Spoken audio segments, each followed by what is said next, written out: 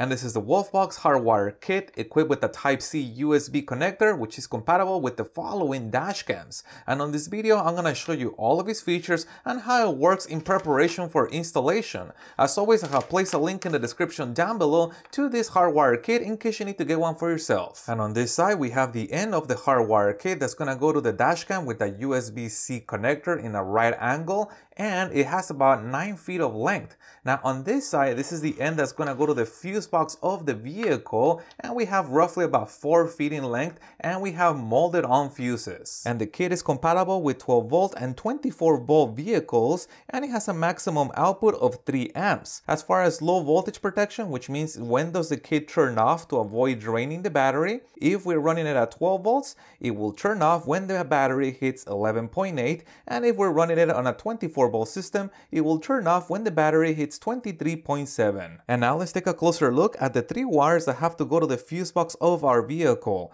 The first one has been labeled ACC. This wire needs power only when the car key is on the accessory position or the car is fully on. The next wire has been labeled B+.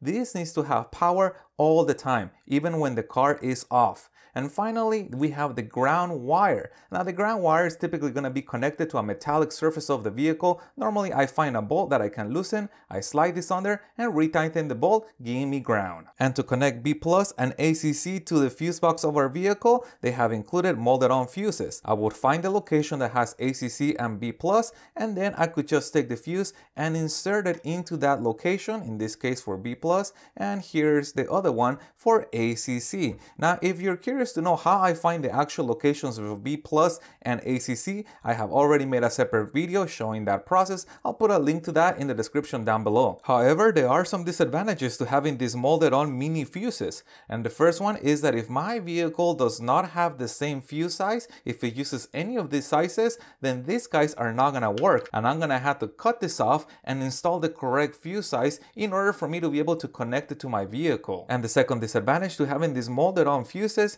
is that if I don't have an empty spot on my fuse box, I'm not gonna be able to connect them to it. However, there is a solution that allows me to change the fuse size and also allows me to connect the hardwire kit even if there are no empty spaces on here, and those are fuse tabs. The fuse tabs come in different fuse sizes, so I can cut this off and attach the correct fuse size so the kit can connect directly to my fuse box. And I have already made a video showing that process, how I can cut that off and attach one of these fuse tabs. If you guys want to check that out, I'll put a link to that in the description down below. And fuse packs also allow me to connect the hardwire kit even when there is no empty spaces on my fuse box. I can take a fuse out and transfer that over to the fuse tab.